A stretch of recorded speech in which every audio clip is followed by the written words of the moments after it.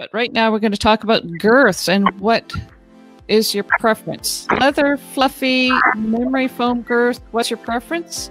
Is there any rules on hunters about girths?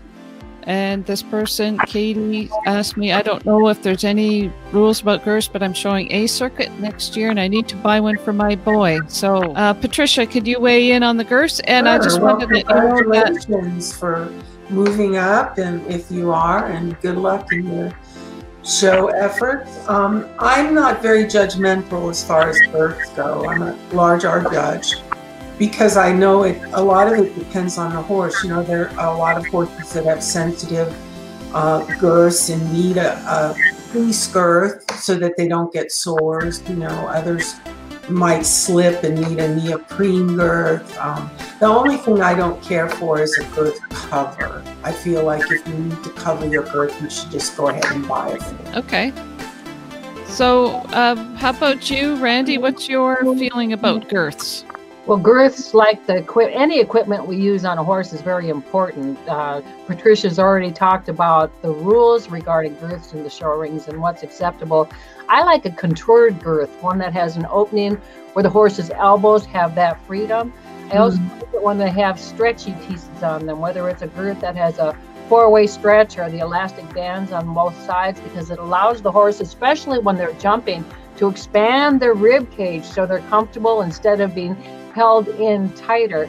Now, if you're doing the equitation class, you can pretty much pick, or the hunters, you can pick just about anything.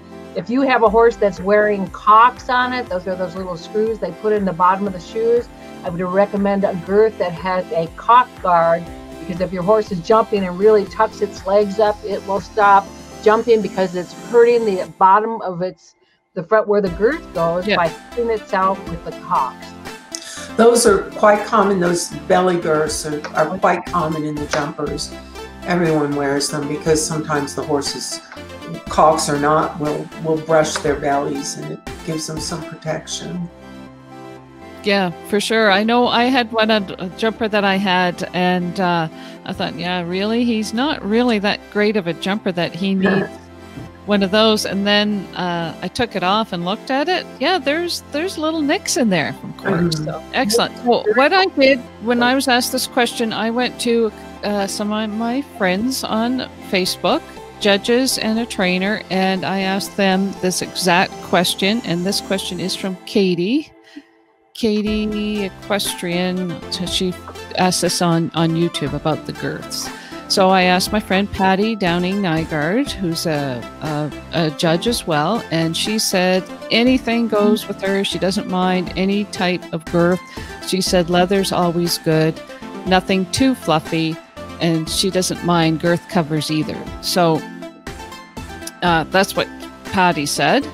And then I asked another judge/trainer, Robert Robold, and he says definitely fuzzy. I found that the neoprene tends to pull hair and promote tension. In his personal experience, that happens, and also leather rubs some of the thin-skinned horses. And there's nothing in the rule book. We just checked, actually. There's nothing in the rule book. And the bottom line is judges really just want to see the horse jumping well. So if whatever you can afford, whatever you like is great. So then I asked a trainer, Meredith Gallagher, and she says that she doesn't like fluffy. Leather is still used, but she thinks the maintenance on the leather girth is difficult, hard to keep them soft and comfortable for the horse, and they're expensive.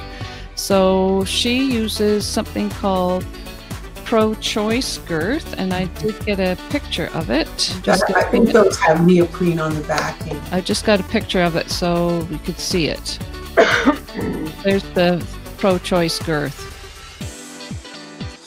And I'm with Randy. I think it's so great that they put elastic on both sides now instead of just one. But I also have to caution people, as I caution my students, that you can't, it's the worst thing to pull it all the way up on one side and then gradually pull it all the way up on the other side. I mean, you should start with it equal and then raise one side, raise the other side, raise until you get it where you want it. Now go use this stuff and go hug your horse.